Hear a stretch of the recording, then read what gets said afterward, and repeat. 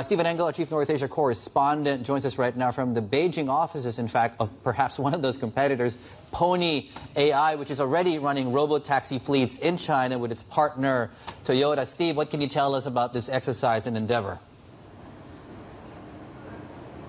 Yeah, that's right. I mean, they've been doing these on-road testings. I'm talking about Pony.ai for the last 6 years. In fact, they've been running actual real-time taxi services in this particular district, Yizhuang district, down in southern Beijing for the last year and a half.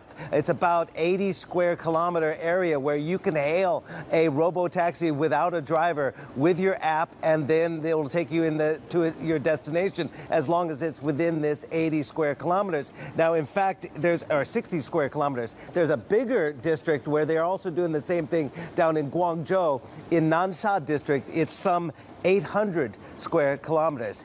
Enough about me. Let's talk about the car, because that's what we're here for. This is the particular latest generation model, the 6th generation model. It's a Toyota Sienna, and it looks like a normal Sienna from Toyota, but it is packed with the AI and the systems and software from Pony.ai. There are, in this particular model, 11 cameras. As you can see, this is one of them on the side. This is a radar panel here as well. We can come to the front of the car and see also more of the technology. A couple of more cameras. As I said, there are 11 in total in this car. This is radar here, and up here is in this latest generation, more of an integrated LiDAR, radar, and camera system up on the top. Essentially, you hail the taxi on your app, it arrives without a driver, and you get in.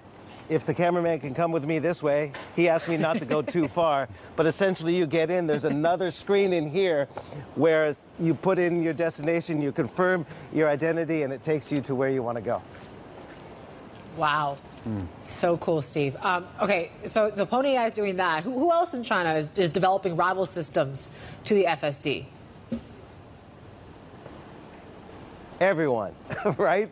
I mean, if Tesla's coming in with full force, I mean, essentially after the first quarter results, they said if you believe that essentially EVs are the future, autonomous is even more so, and I'm paraphrasing. But again, you look at, I have the list of the other Chinese companies. They're the who's who of the EVs that we saw last week at the auto show. BYD is investing lots of money. Also, NIO has its NOP Plus system that they are developing. XPeng has the city navigation guided pilot, NGP.